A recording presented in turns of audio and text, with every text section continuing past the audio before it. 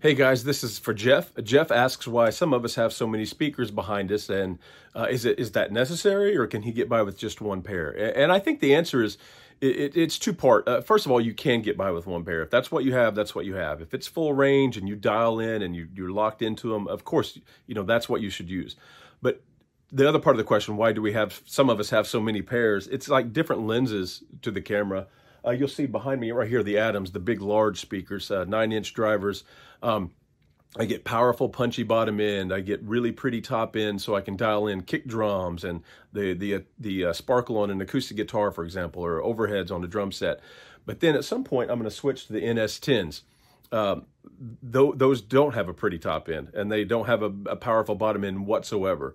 So I can hear all that overlapping mid-range and make my final EQ decisions in that, as well as also automate at a low volume right there. And I'm going to get something that when I turn it up sounds great on big speakers as well. Then lastly, behind me here, you see the Auratones. I hope you can see those back there.